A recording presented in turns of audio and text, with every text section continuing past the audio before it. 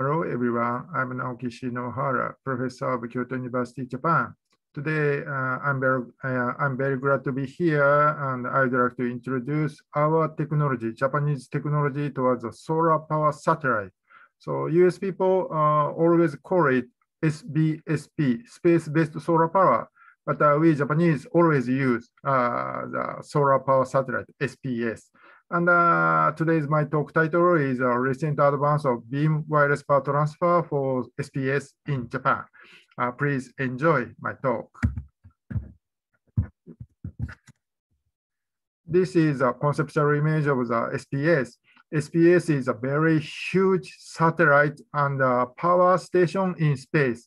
It will generate over 1 gigawatt electricity, and generated electricity will be transmitted to the ground via microwave or laser. And the satellite SPS will be in geostationary orbit, and it is 36,000 kilometers above. And important technology of the SPS is phased array antenna technology for wireless power transfer. And as you know, we can control the beam direction with a phased array antenna. And through 36,000 kilometers, we have to concentrate the microwave beam to the detected target on the ground. And we estimated the number of antenna elements in the phased array antenna.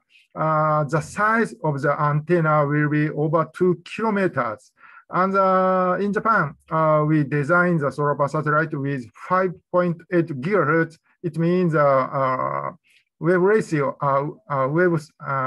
wavelength is approximately 5 centimeters only. And so we estimated the number of antenna elements will be over 7.3 billions. So it's very huge number, but only the problem to develop such a huge phased array antenna is just a size problem only. If we have a good mass production process, it's easy to build such a large phased array antenna with a large number of antenna elements. And through 36,000 kilometers, we have to concentrate the microwave beam to the target on the ground. And required beam accuracy will be below 0.0003 degrees. It depends on the distance and the size of the antenna. And this required beam accuracy, 0.0003 degree, is very, very accurate. But as I told you, we have a very huge number of antenna elements, and theoretically, this beam accuracy can be calculated with this equation, and it depends on the number of elements and phase errors in each antenna element. So it's easy to calculate, and we can realize such a very accurate number for beam accuracy. And this is important parameters. 36,000 kilometers is very, very long distance, but it is in Fresnel region, radiative near field region. As you know, the line between Fresnel region and Fraunhofer region, radiative near field and far field can be calculated by this antenna, 2d square over lambda. And from this calculated deadline, 30,000 kilometers and 2 kilometers antenna diameter, we can get the deadline will be over 100,000 kilometers, and it means 36,000 kilometers is in Fresnel region with such a huge antenna size. So this is a very important point. it means we can concentrate theoretically 100% microwave power to the receiver. And in this SPS system, we have to consider the beam forming in Fresnel region, radiative near field region. I will explain later. And I think we Japanese have a long history to develop the variable technology for solar power satellites. It includes a microwave power transfer. And I think we have three advantages of the technology for SPS in Japan. One is experience of the MPT experiment in space. Approximately 40 years ago, my boss, my supervisor, carried out the world first space microwave power transfer experiment in Japan. He adopted the magnetron system and mother-daughter separated rocket system. And in 150 kilometers above, mother and daughter rocket was separated, and he transmitted the microwave power from the magnetron from the daughter rocket to the mother rocket to the daughter rocket. And we measured some counter effect from the hyper microwave into in the space plasmas, and it was very successful experiment. And 10 years later, from the 1983, my boss carried out the second microwave power transfer experiment in space. And it is named the IEEE and microwave energy transmission in space in International Space Year. And in this system, we adopted the phased array antenna system. I think this is a world first space experiment with phased array. And of course, it also succeeded. And the other professor in Japan, Professor Nobuyuki Kaya, he succeeded in third rocket experiment. And he collaborated with ESA, European Space Agency, and in space, very large parabolic antenna was expanded, and from expanded antenna, he transmitted the microwave power to the ground. Of course, unfortunately, received power on the ground was very, very tiny, but this is a world first experiment of the microwave power transfer from the space to ground. So we Japanese has these three space or rocket experiment of the microwave power transfer. And the second advantage, Japanese advantage, is R&D of the phased array and semiconductor technology, I think.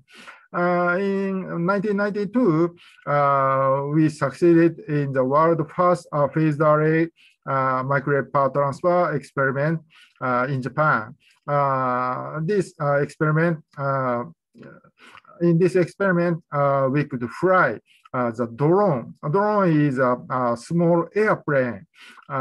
We could fly the small airplane with the phased array technology. And through the 30 years, we keep R&D of the to develop the phased array and a new semiconductor for the microwave power transfer and for SPS. It's very good experience. And third point is new SPS system design. We Japanese sometimes design the SPS system. 30 years ago, we designed the first one, and in parallel, Japanese professors designed the mid-size SPS named SPS 2000. This is a very well-designed experimental SPS. And around the 2004 and in 2006, two Japanese group designed the very interesting solar power satellite formation pride SPS. and tether type SPS. And based on this system design, we had R&D project to develop the phased array and semiconductor. So I think we Japanese have a good advantage for SPS. And now we expect the next space experiment with satellite or MPT on the moon. So, so this is our expectation. From here, I would like to introduce our previous R&D result of the phased array and semiconductor technology. So this is a formal roadmap by Japanese government, METI, Ministry of Economy, Trade and Industry in 2017. At first, Japanese government established the basic plan for the space policy, and this is a Japanese basic plan for all space technology, but it involves solar satellite. And based on this basic policy, basic plan for space policy, we studied the new R&D towards the solar satellite supported by the METI. And through 6 years, we developed the new phased array and new semiconductor, and we succeeded the first demonstration on the ground WPT horizontal experiment. And we succeeded in this horizontal long distance WPT experiment. So this is developed a thin and lightweight phased array antenna with new developed gallium nitride. And we developed a new gallium nitride and MMIC, and we succeeded to reduce the thickness of the phased array from the 30 centimeters to the only 2.5 centimeters. And with this phased array, we succeeded in long distance WPT demonstration in 2015. And as a next step, we try to develop the new phased array and new WPT system to flying drone. And this is named the vertical WPT experiment. And this project was supported by the same METI.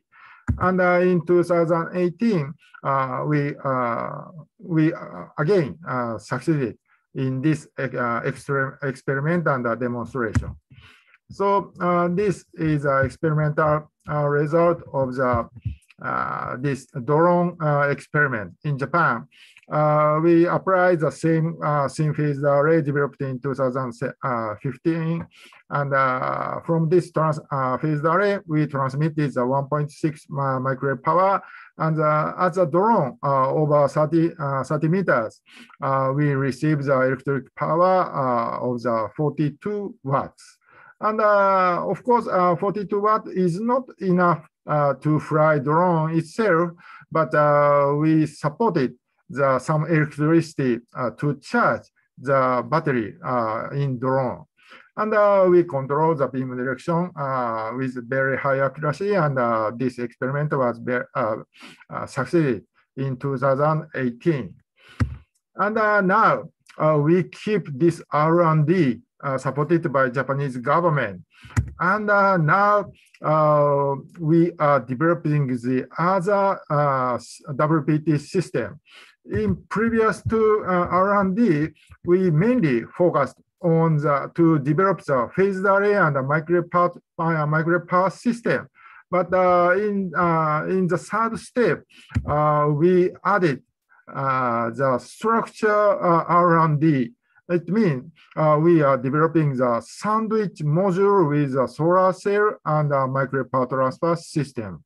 Of course, as I told you, solar power satellite is a very huge power station in space, and power generation, photovoltaic solar cell is very important. So in consideration with the tether type solar power satellite designed in 2006, we are developing the sandwich module with solar cells and microwave power transfer, and we would like to apply applied for the more longer distance demonstrations. And this is an ongoing picture and image illustration of this project. In this project, now we succeeded in a higher efficiency gallium nitride amplifiers. 5 years ago, our developed transmitter in this R&D project achieved over 35% as total efficiency. Total means it involves a high power amplifier and a driver amplifier, or beamforming network, etc. And we reached over 70% at the high power amplifier, but when we involve the efficiency of the driver amplifier, total efficiency of the transmitter decreased to the 35%. But in just now,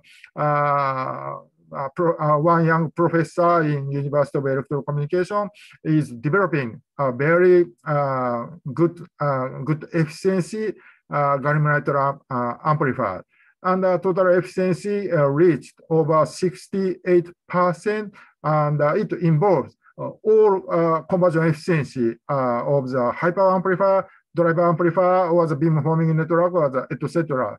So this is a very good and high efficiency gallium nitride amplifier. And with this amplifier, the other group is developing the sandwich module with these illustrations. So in maybe 2 or 3 years later, we can reach the combination of the high power amplifier and solar cell, and we will succeed this project. So this is a Japanese ongoing project just now. And now I explain these 3 stages. And of course, we expect the next step. And as a next step, now we consider the space demonstration, space experiment again in Japan. But unfortunately, we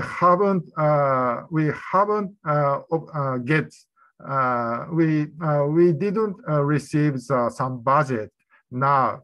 So now we are negotiating to the Japanese government, and we'd like to carry out the space experiment again with these developed technologies.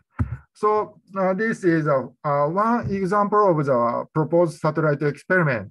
And in LEO, at first, we would like to launch a small satellite with a solar cell and a microwave power transfer system. And now we have the 2 modes.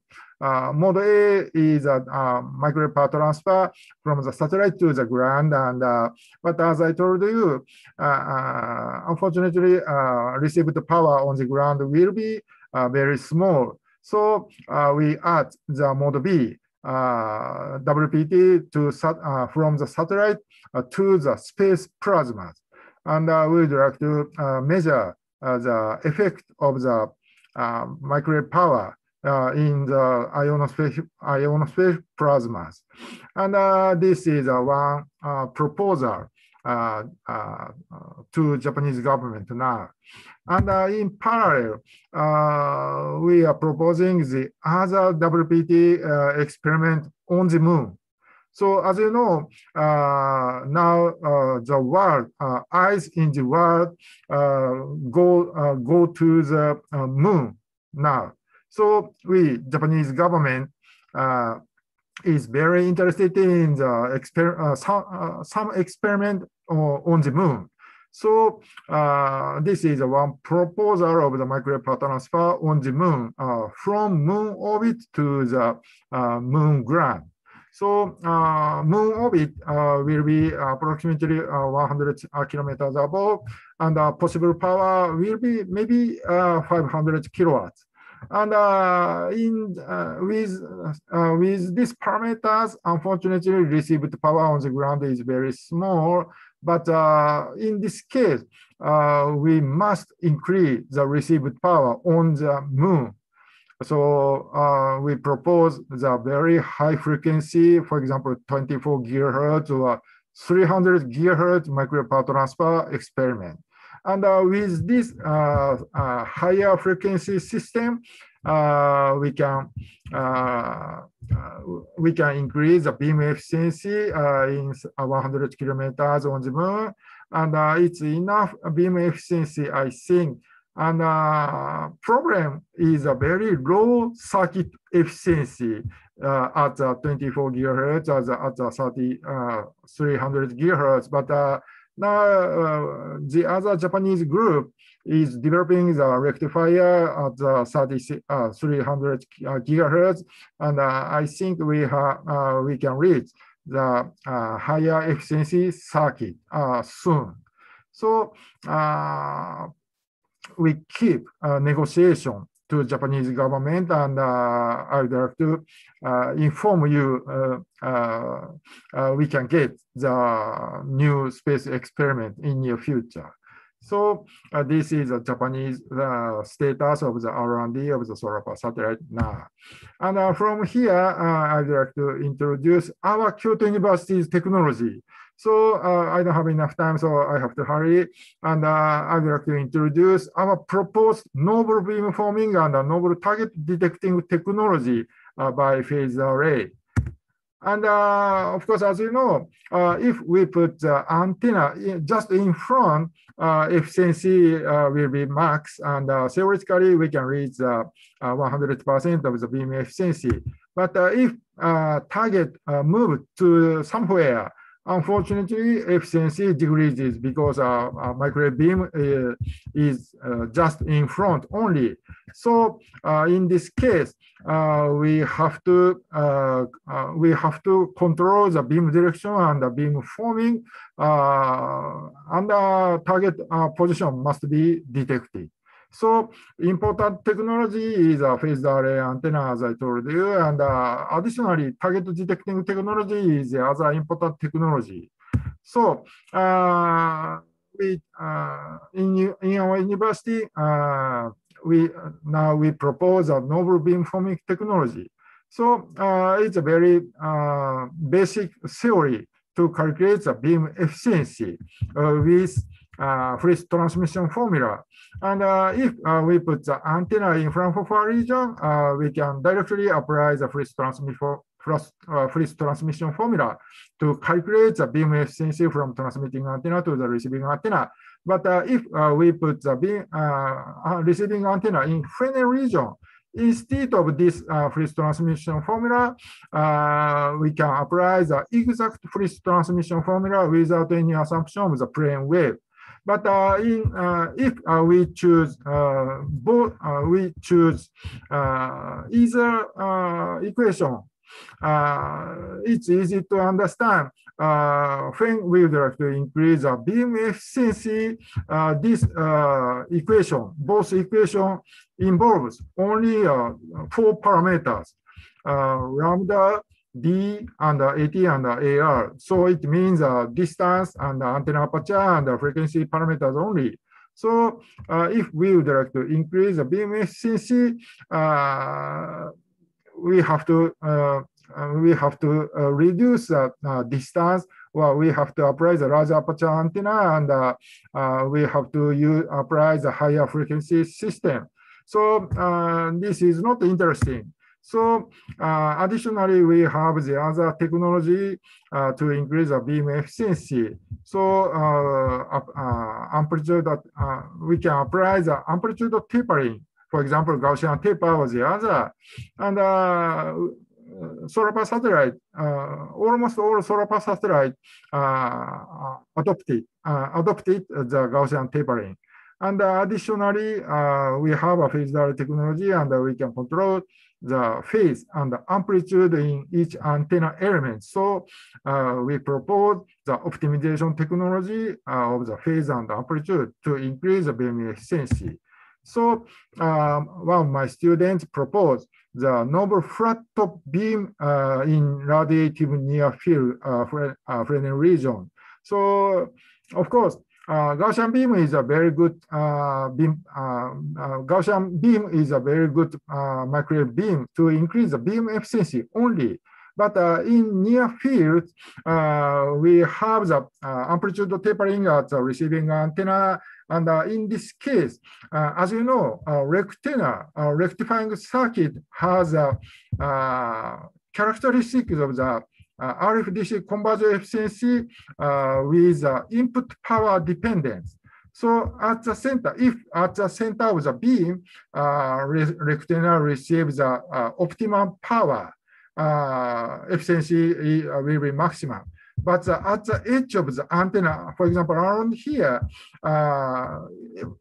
if we put the same rectangles, efficiency decreases in near field case.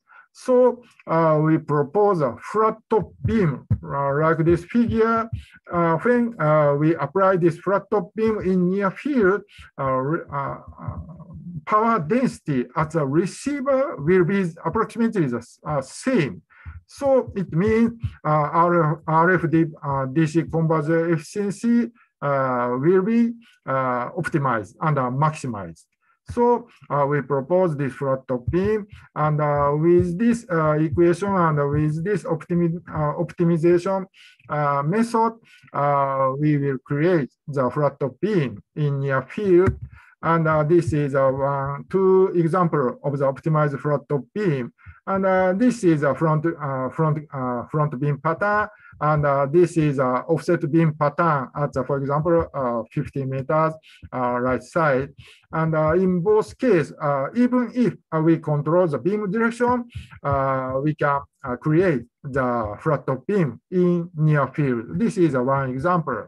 So we, Kyoto University, propose this flat top beam in near field to increase both beam efficiency and RF-DC conversion efficiency at the receiver rectangle arrays. So additionally, the other, my student proposed the novel DOE direction of arrival method in Fresnel regions. And as you know, there are a lot of good technology of the DOA, beamformer, Capon, music, Esprit, or the other. And but all methods involve pros and cons. So in my university, my student proposed the combination technology of the near field DOE matrix and Esprit method. And with this proposed new technology of the DOE, we can reduce the error of the target detection, like this figure. So this is one example for target detection. But Kyoto University is proposing the novel technology for beamforming and target detection in near future. So this is our Kyoto University's technology, recent Kyoto University's technology. So this is my conclusion. So as you know, this is a famous speech by John F. Kennedy in 1962. We choose to go to the moon. So this is a moon speech. So I hope this is a very excellent speech. So this is a very, very good and important speech for all engineers. So based on this moon speech, I would like to conclude my talk with this word. This is a SPS speech in WPW. So we choose to build solar power satellite, and we choose to start to build solar power satellite in this decade. So, so this is our hope, and this is our future, I think. So if you are interested in the solar power satellite project, so please join my dream. Thank you so much. This is my last talk. Thank you very much.